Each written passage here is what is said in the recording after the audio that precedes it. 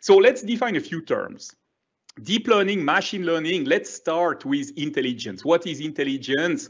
It's one of those words that everybody kind of knows what it is, but if you have to define it, it's hard. And intelligence, I would define it as the ability that some beings have, and I'm not defining the term being here, I'm keeping that vague on purpose. Some beings have to learn from experience and to remember what they learn, to apply it and to gain skills that they can later reuse to gain some advantage, okay? And if you contrast that, some animals have intelligence, definitely. Some humans have intelligence, not all of them, but I don't want to get political here. Let's just move on. Some animals have intelligence, but all animals have something which is called instinct. And instinct is something which is innate. Like, I don't know if he's on the call, but my good friend Marcus, who lives in Hawaii, has a fantastic thread on Facebook. He rescued a baby bird. The baby fell from the nest. They were unable to find the nest, and they managed to actually raise the baby bird. It was in the last few weeks, amazing feat, really. And the baby is now a grown bird and is able to fly. And so this ability to fly is not intelligence, right? It's instinct. The bird knows instinctively that if you throw him in the air, he's going to open the wings and be able to fly. This is pretty amazing. But on the other hand, some animals and some birds, for example, crows and dogs and other animals have intelligence, are able to learn from their experience and to reuse that. And most importantly for our topic today, computers can also do that. They have this ability to learn from experience and to reuse those skills.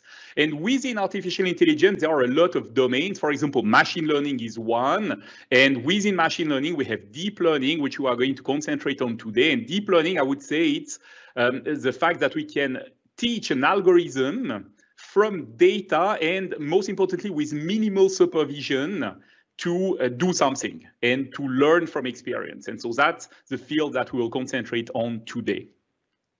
Now, of course, deep learning, machine learning, this is quite different from programming. And so for us developer, it's a little bit difficult. Programming is something where we take an algorithm and, typically we joke about it. We go to Stack Overflow and copy paste. All right, this is kind of what we do. We take an algorithm, we translate that algorithm into code.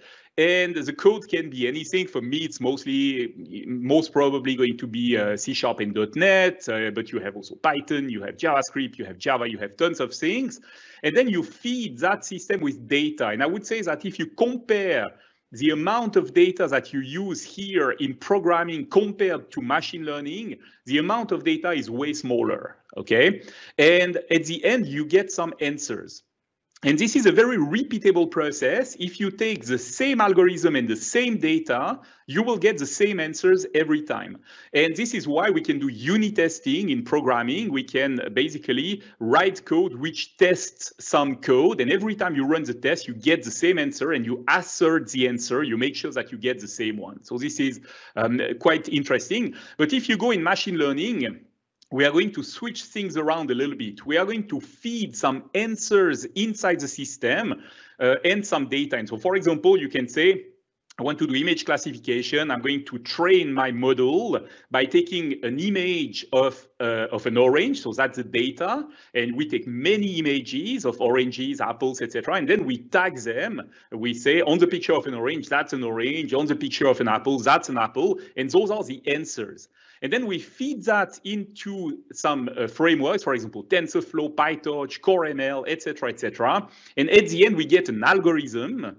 And this algorithm is something that in machine learning we call a model.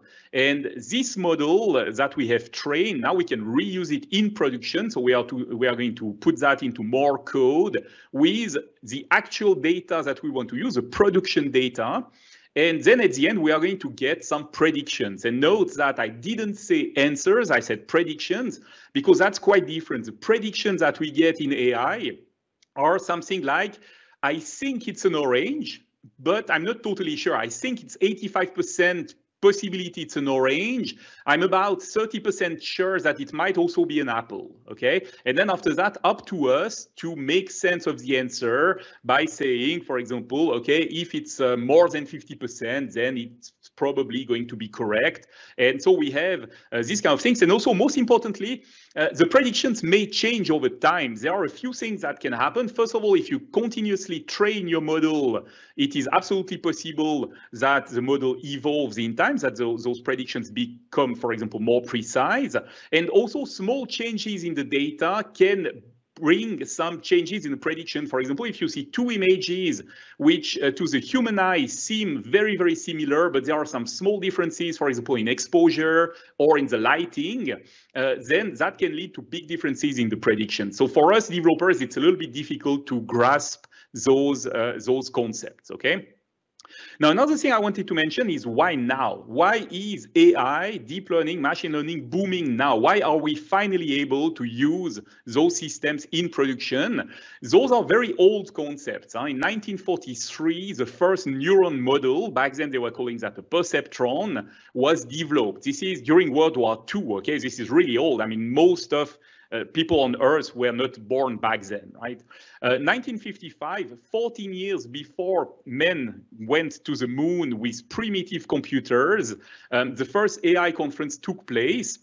And of course, this was all theoretical, but now we are able to do something with those theories. And one reason is big data. We have finally access to enough data to train those models. You know that everything these days is instrumented. We gather data. We have the possibility to store the data. In Azure, we routinely talk about petabytes, terabytes of data.